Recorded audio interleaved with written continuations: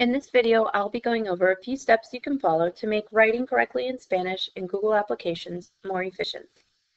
Change the language to Spanish by clicking File and then hovering over Language in the drop-down menu. Choose Español. Misspelled words will now be underlined in red, and you can right-click for suggestions on correcting those. However, spell check programs don't catch everything, and in these cases, you would need to insert the necessary special characters individually.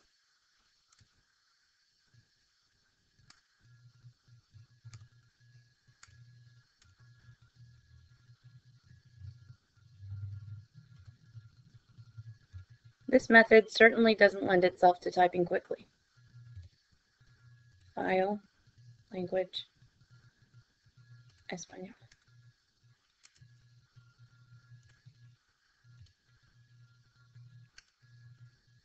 Even if every word lacking a special character were identified, you would still be going back to correct your work, or rather accept the computer's corrections, as opposed to intentionally spelling correctly as you typed.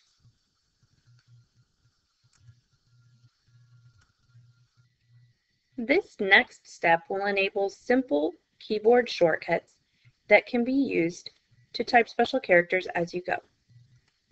First, set up your Google account with the input tools you'll need to type in Spanish. To do this, go to myaccount.google.com. Scroll down to Account Tools. Click Input Tools and check off the languages you will be using. Save. You have two keyboard options for Spanish. Select US International. Once you've selected more than one language under Account Tools, you'll have the option to switch from one input tool to another when working in apps such as Docs, Slides, and Sheets. Do this by clicking the down arrow next to the keyboard icon that can now be found on your toolbar menu. Choose the US International keyboard. Minimize this virtual keyboard by clicking the down arrow in the top right-hand corner. Once you've shifted over to the US International keyboard, you can begin to type special characters by holding down the Control and Alt keys while typing their corresponding character on the keyboard. Control, Alt, question mark, Control, Alt, A, Control, Alt, A.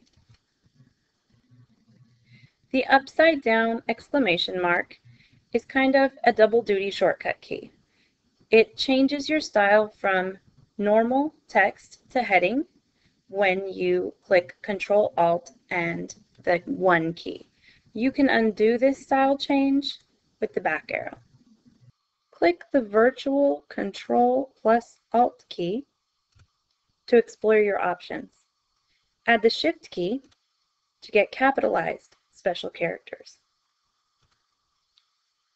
Once you get the hang of it, you should be able to type your special characters as you go.